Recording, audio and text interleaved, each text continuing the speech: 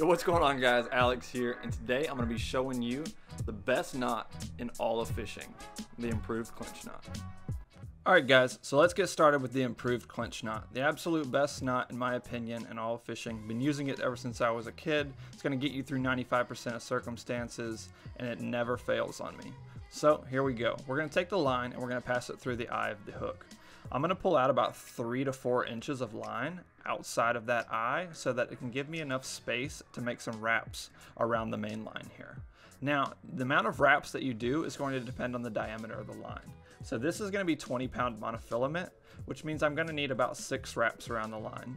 Now, if you've got a lesser diameter, a lower pound test line in that 6 to 10 pound range, I would recommend about 7 to 8 wraps just to be safe.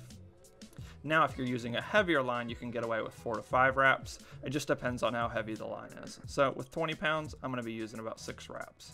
So let's get started with that. Let's go around 1, 2, 3, 4, 5, and 6. And now, once we've gone around 6 times, I've got my tag end here. And then what you'll notice is we've created a little loop next to the eye of the hook right here.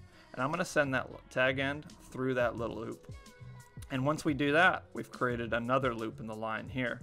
And you're just going to take that tag end and you're going to go back through the bigger loop.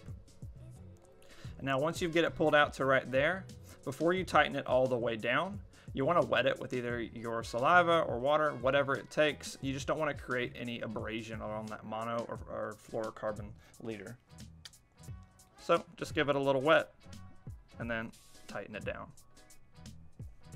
And once you've tightened it down, just take your scissors, snippers, whatever, trim it right next to the end there, and you've got your improved clinch knot. This knot almost never fails. It is one of the best knots in all fishing. You can use it for anything. Now what I'm going to do is show you how to tie the clinch knot so that you can use it to tie your monofilament to your braided line or your fluorocarbon leader to your braided line. Let's get right into that. Alright, so I've got my braided line here, my monofilament line here, and we're going to tie these together using clinch knots just to show you how universal this knot is and how awesome it is. So I'm going to create an X with my lines here, and then I'm going to wrap the braided line over the monofilament line and pull that monofilament line towards me to attach them both together. And I'm going to use this middle point here as my pinch point. I'm going to pinch that, and then I'm going to start wrapping the monofilament around itself just like we did to tie the clinch knot. Now I'm only going to do it about 4 times here because 4 times on this side, 4 to 5 times on that side, and that's going to be the amount of knots, the amount of times you need to go over to tie this. So we're going to go back through this little loop that we created here. All the meanwhile, we're holding on to that braided line to make sure it doesn't slip. So before I tighten that down, I just want to pull that just so that it doesn't slip. You don't have to pull it all the way tight quite yet. You just have to pull it enough just so it doesn't slip to keep that loop open there. Now we're going to tie our braided side here. So pinch point right here still, and then wrap with the braided line. Now I'm going to do about 4 to 5 wraps on this side. And then, like you see, created a loop here. Just go back through that loop like we always do. And if you wanted to, I kind of do this sometimes. You don't have to. I'm just going to show you this so that you have all the knowledge that you need. You can actually go back through the loop again. It's just a little bit more complicated so that you do the improved clinch knot on this side.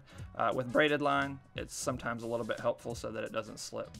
But then you're just going to pull those together there. And there you go. We got your clinch knot on one side, improved clinch knot on the other side. You can do both. You can do clinch, improved. It doesn't matter. It should hold just the same. I like to do the improved with the braided line just because the braided line is typically a little bit more slick. So I'm going to cut off my tag ends here.